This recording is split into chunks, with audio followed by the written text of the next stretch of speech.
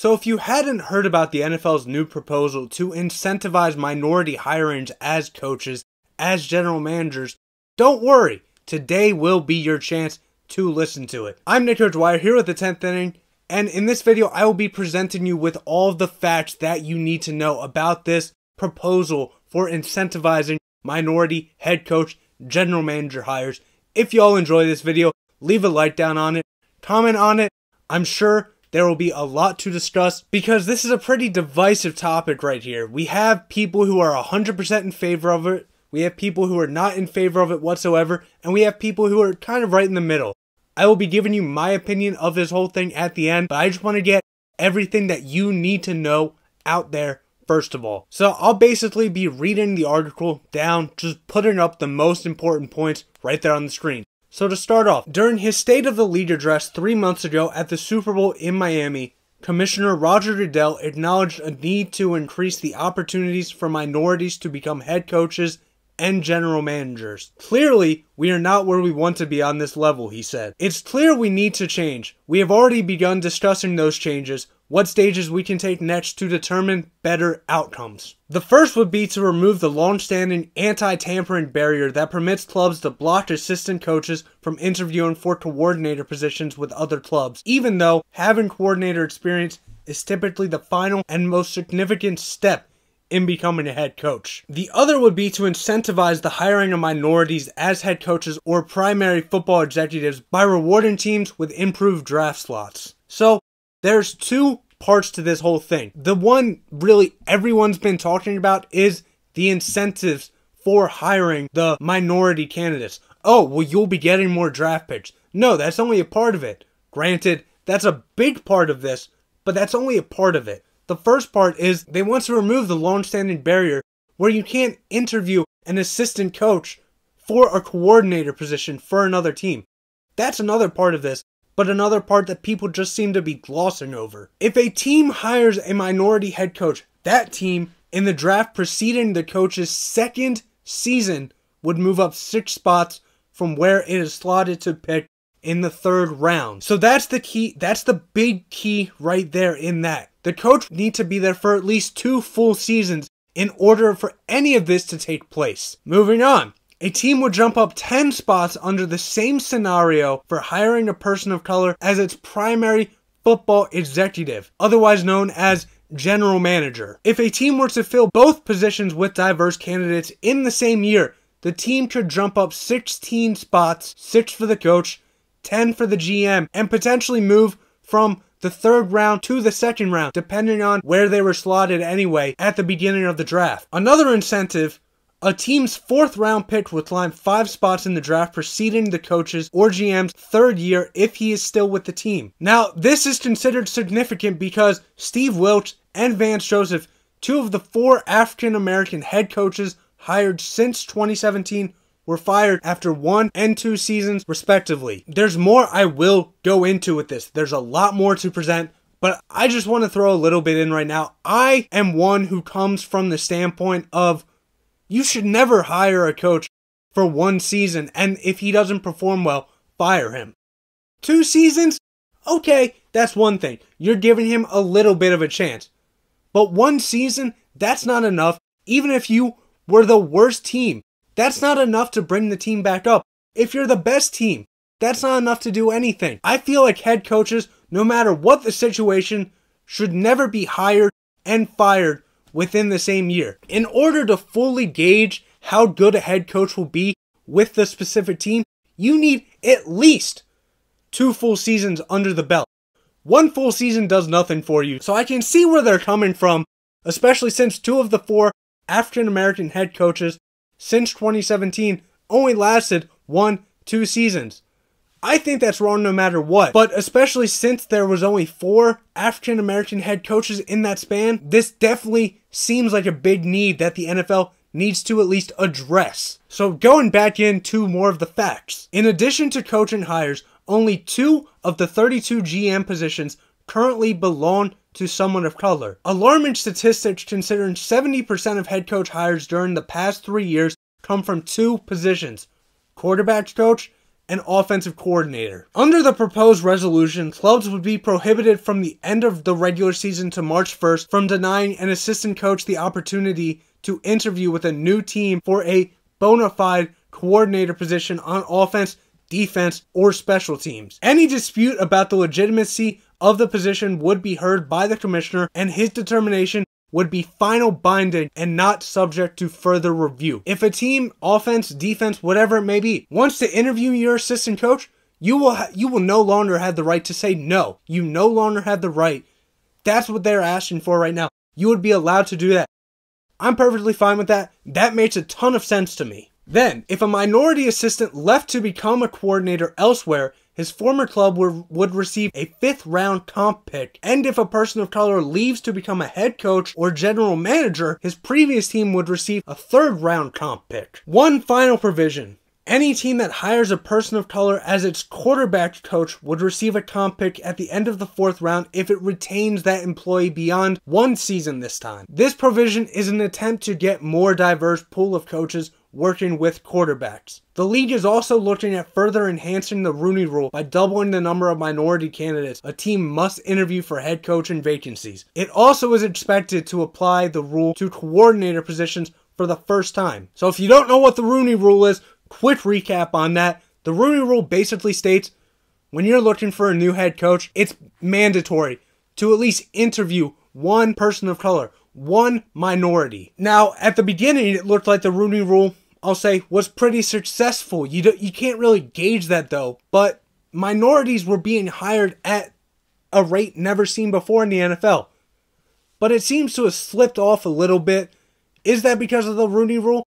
I don't know. Is that because of the owners' mindsets? Because one argument that I've really been seeing is the owners just have this mindset not to hire minorities. I don't know about that. This is the time I get into my opinion. Again, you don't have to agree with my opinion. Feel free not to. That's the joy of opinions. You should never fully agree with somebody else on a topic. You can agree with most of their points, but if you ever fully agree with 100% of everything that someone else is saying, either you're lying or they're lying, because no one ever 100% fully understands what you're saying, fully agrees with you. And that doesn't just have to be with sports, that's with everything in the world. So let's get into my opinion on all of this. Personally, I don't think the second half of this is a good idea. I don't think incentivizing teams to hire minority coaches is a good idea. I think the first part of this proposition is excellent. I think you should be able to interview an assistant coach whenever you want. I think the anti-tampering of that, getting rid of that, would do wonders for this game and really help out, not necessarily just minority coaches, but coaches in general. Now, going into the race part of this, we look at incentivizing teams for hiring minority coaches. Now, I already talked about a little. I personally don't think that a coach should ever be fired after 1 season, or really even 2. I think it should be a 3-season minimum. At least a 2-season minimum. But I think 3-season minimum, because you never truly get a gauge of how that head coach is going to work in your system. You could have the best head coach in the world, but if he doesn't fit the system, he doesn't fit the system. That's all that matters at that point, because we've seen head coaches fail in one system and flourish in another system. That's the same for any head coach. It doesn't matter where you are. But getting further into this, we look at it, and you want to incentivize teams to hire minority coaches. Now, do I think more minority coaches and primary executives, GMs, should be in the league? Of course I do. But it's also based on one thing. Are they qualified for the job? Now, of course, the easy answer is, well, yes, they're qualified for the job.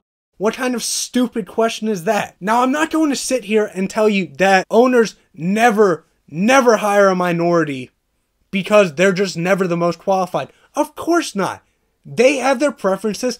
Every single owner, every single person has their preferences when it comes to who they want to take, who they don't want to take. But incentivizing someone to take someone you don't necessarily want to take, that just doesn't make sense to me. It really doesn't make sense to me. Because how I look at this, if you are down to 2 candidates, one minority, one Caucasian candidate. And, well, let's say it like this. They're close enough where you can't make an extreme decision. However, you think the Caucasian head coach would be just a little bit better to fit your system. But you know if you hire the minority coach and keep him for at least 2 seasons, you're getting a better draft pick because of that. The choice is easy for you. Of course you're going to pick the minority coach. No, that's not how it should be done. I'm not saying you have to pick the Caucasian coach either, but you have to look at it from, why are you incentivizing people to be hired? This, personally, I think this comes as a bad look for the NFL. You're basically putting a bounty on these guys' heads saying, hey, if you take him, you're getting a better draft pick. And you're going to have teams who take full advantage of this. And that's great. But what I mean, when they're taking full advantage of this, they're going to hire the minority. But he's not going to play the role that he's hired to do. Obviously, there are people qualified every single race. That's not up for debate. Again, people have their preferences of who they're going to take. And I also think if you're going to fail, let someone fail on their own. If the choice is down between a minority head coach and a Caucasian head coach, and they end up going with a Caucasian head coach, and he ends up failing, don't say, see, told you should have hired the minority. No, blame the team for who they hired. Let's look at it as a, well, hey, this could have happened no matter who you took, but you took him. Don't say this wouldn't have happened with the minority, but take it as something like, okay, this gives me even more motivation to become a better head coach. Because when you look at it, minority head coaches, for the most part, have been very successful in the NFL. And why have they been very successful? Because there's a smaller number of them compared to the Caucasian. And then when you look at it, hey, they've had some of the greatest players on their teams. They've coached some of the greatest teams. Not saying that Caucasian coaches haven't coached some great teams, but with more Caucasian coaches in the league, of course you're going to get the bad coaches in there too, because there are just so many more. So looking at, well, minorities are usually so much more successful than Caucasians, no, that doesn't work. But I just don't think you should incentivize someone for hiring a minority. Hire the best person for the job. Now, that's much easier said than done. Hire the best person for the job. Doesn't matter what race they are. Doesn't matter what gender they are. Hire the best person for the job. It's just that simple. Now, there are going to be people mad because I'm saying something that should be obvious to everyone out there. Hire the best person. We all know hiring the best person doesn't always work. Doesn't always go the way we plan. And I'll say it pisses people off. It really gets under people's skin. Don't let it get under your skin, man. I know I'm coming from a position where maybe I haven't had to fight as hard as some other people in my life, I'll say, for certain opportunities that I've gotten. But don't let it get under your skin. That's how you let people know they've beaten you. And when you let people know they've beaten you, especially in this kind of profession, if you let people know they've beaten you, you may never be the same confident person that you once were. And that could really end up screwing you in the long run. So at the end of the day, I'm not going to sit here and say, well, this is a racist thing. No, this is actually anti-racism. Any of that, you'll see those arguments all online. I advise you to do some research on your own and formulate your own opinion on this, because again, you may agree with me at the core of what I'm saying, but I don't expect anyone out there to 100% agree with what I'm saying. I don't expect myself to agree with 100% of what anyone else is saying. You formulate your own opinion. Yes, you can agree with someone else's opinion. That doesn't mean you can also disagree with them on certain points of what they're saying. So again, take this all with a grain of salt. Educate yourself on this. Form your own opinion on this, because I'm tired of just hearing people form their opinion on this. And obviously, you're allowed to do it. It's America.